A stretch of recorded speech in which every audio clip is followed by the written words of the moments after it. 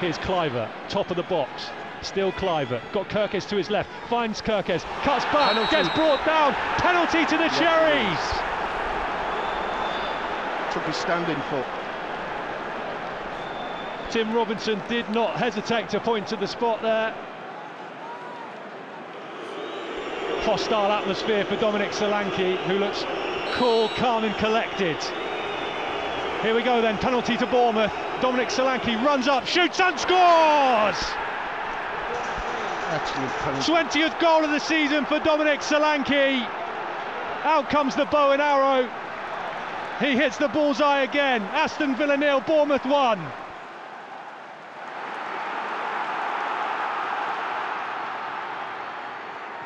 This game really opening up at the end of the first half. Morgan Rogers into the Bournemouth box, onto his left foot, onto his right foot, into the roof of the net, and Aston Villa have equalised, and that's how quickly they can punish you.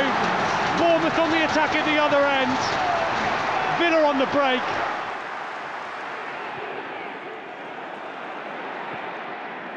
Here come Villa on the break again. Watkins 1-on-1 with Zabani, lays it off to Diaby, who side foots it past Neto, and again, like they did at the end of the first half, Aston Villa hit Bournemouth on the break.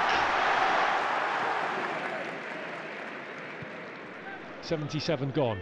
Villa in possession inside the centre circle. Ollie Watkins has been hard work for Zabani all day. It's been a good battle between the two. Here's Watkins in behind the Bournemouth defence, round Neto, under Neto, and into the back of the net. And Aston Villa take control of the game. Moussa Diaby smashed it over the line. It may well have already been over the line. Either way, it's Aston Villa 3, Bournemouth 1.